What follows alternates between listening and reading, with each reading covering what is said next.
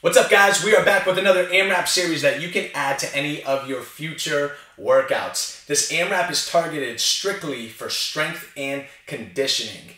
Now, you're going to need a full set of dumbbells for this circuit, and you're going to want to aim for a time anywhere between 5 to 20 minutes. Here's the setup.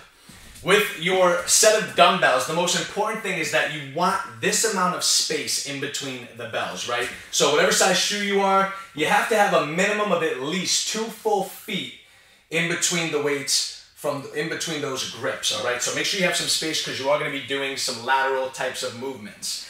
The 2 exercises you're going to be focusing on are dumbbell thrusters, using only 1 dumbbell at a time, and then you're going into a lateral agility run. Let me show you what I'm talking about. You're going to start on one side of the dumbbells, right?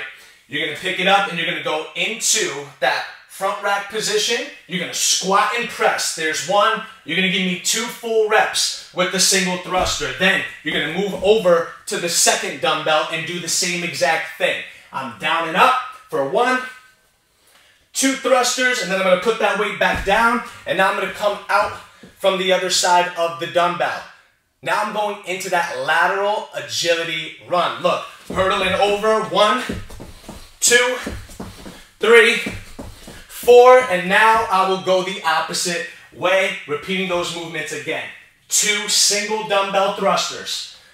Put the weight down, move on to the second dumbbell.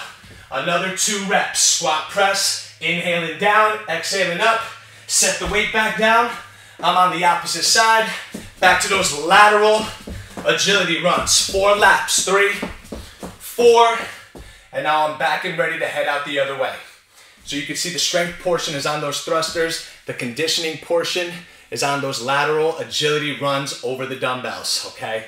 Make sure you have a weight that's going to challenge you, but it's not going to hurt you. If you're nervous about making contact with the dumbbells on the lateral runs, you're going to want to stand a little bit further behind. And then this way, I'm going to be able to protect my body and limit the risk of an injury, okay? Add this to your future workouts. Let me know what you guys think, and I'll see you back here for the next one.